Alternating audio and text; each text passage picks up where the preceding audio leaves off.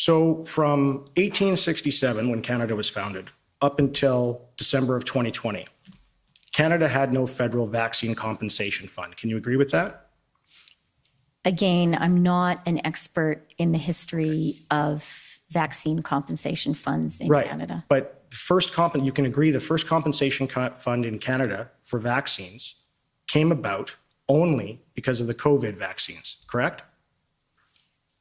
Again, I'm really not an expert in vaccine compensation funds. If the direction of the question is to suggest that the COVID vaccines are more dangerous in some way than previous vaccines we've used in Canada, I'll say, one, I'm not a health expert, but I believe very much in really the advice, the effectiveness, the thoroughness of Health Canada. Okay. They're very good at judging the safety of vaccins. And I will say, I have been vaccinated 4 times. My children have been vaccinated. I understand, ma'am. I don't need to know that. But it does speak to my confidence in the vaccines. If I've had my children vaccinated, it speaks to my belief that they're safe. Please stop talking out the clock and let me ask my questions, okay?